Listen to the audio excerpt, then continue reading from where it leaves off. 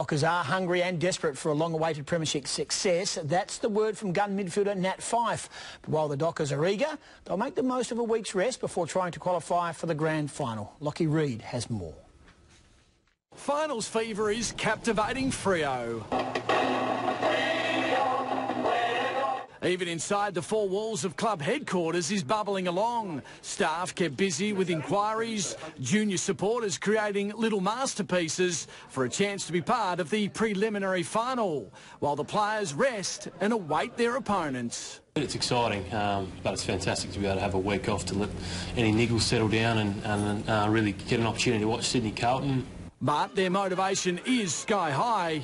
I know internally that we're really hungry and our focus is really strong and we're sort of desperate for success. Making that last Saturday in September for the elder statesmen like Pavlich, Sandilands and McFarlane a driving force. I was talking with Luke McFarlane earlier in the week and he's been through some really tough days at the club, and I've been lucky enough to play in 3 of 4 final series, so I definitely don't take it for granted. Fans feeling very confident of a grand final berth. Phil Robbins in his custom-made bus is fully booked and ready for a trip east.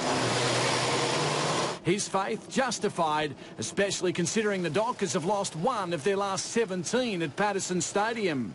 I think on the weekend showed that home ground advantage is just a myth, so we love playing in front of our members and supporters. They're fantastic and we'll really enjoy that next week. The stats say the last travelling team to win a prelim final in enemy territory was West Coast in 2006. Michael Johnson and Garrick Ibbotson doing their bit to be fit. Johnson the best place to play.